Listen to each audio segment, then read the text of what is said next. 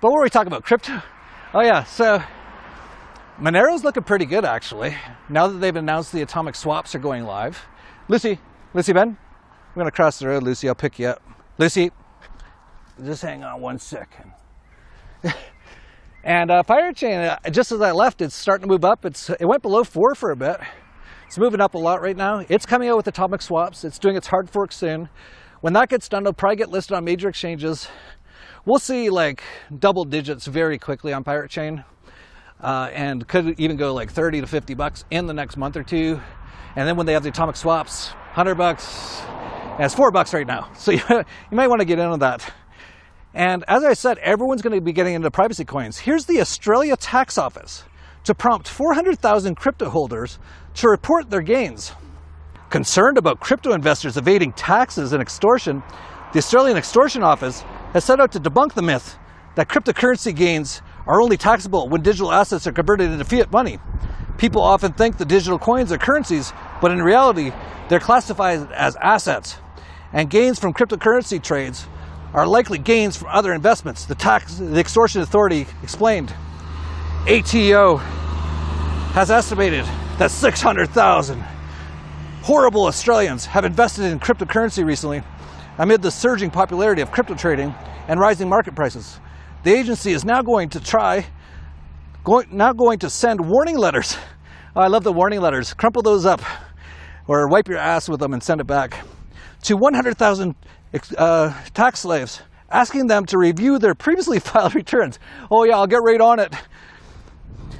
Another 300,000 Aussies will be prompted to report their gains and losses from cryptocurrency deals as they lodge their 2021 tax return. Now, if any of those people had Monero or Piratechain, and especially if they got it through an atomic swap, they would say, oh, I lost my crypto in a boating accident. And the Australian Extortion Agency will track it and go, oh yeah, it moved and it went to someone else and we know who that is, and that's not you, because they track everything in Bitcoin. And do you think a lot of people will be starting to get into privacy coins? It was supposed to be, Bitcoin was supposed to have privacy in it. Satoshi talked a lot about this. It was all in their, what they call opcodes and stuff like that, ready to be turned on, and they just never got turned on. The problem is, you have to start at the very beginning. And to give Satoshi, like amazing, whoever it is, or whatever team it was, just an amazing idea. They couldn't foresee everything. So, and they didn't necessarily have the technology. It took years to develop a lot of this technology to actually start Bitcoin as a privacy coin for the beginning. But I think it's crystal clear, and it will become crystal clear to almost everybody in the world in the next few years, if they're still alive.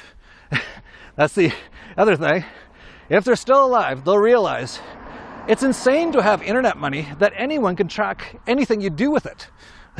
It'd be like everyone in the world being able to read your credit card statement as you charge things. So like, if you went to a strip club and you paid in Bitcoin, it'd be very easy for a lot of people to go, oh, Jeff just went to a strip club and he's got, a few $1,000s of Bitcoin in his wallet. Like, that's insane. And people are going to start realizing that. And as they do, privacy coins are one of the only chances to get rid of Klaus Schwab, the Great Reset, governments, central banks. And I still hear some people saying, oh, anything cryptocurrency, it's a government scam, they're on the inside. No one said that until just recently. No, it's all been started by anarcho-capitalists. Even Bitcoin was planned in the 90s by the cypherpunks, which are basically all anarcho-capitalists. And now we've finally got the perfect privacy coin or cryptocurrency, which you shouldn't even call a privacy coin.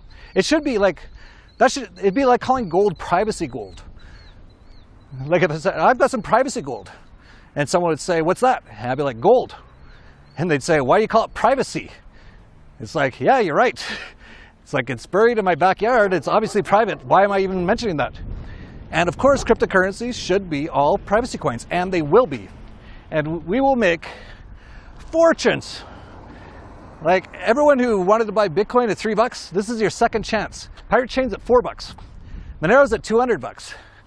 It'd be like buying Bitcoin at $400 or $200. And it's going to move fast in the next few years, if anyone's still alive. That's the only thing. But the thing is, who cares? Enjoy the ride. We're having a ton of fun. And even if it's a zombie apocalypse, we'll be out here just, you know, mowing them down. And, really, like, part of our plan is to build this ranch and to grow as much food as possible. And then if there's like thousands of people in the area who need food, we just give it to them. But if we don't have enough food and starving people try to kill us to get our food, well, what do we do then, Lucy? Well, they come from my tacos? You better get their ankle guards on you.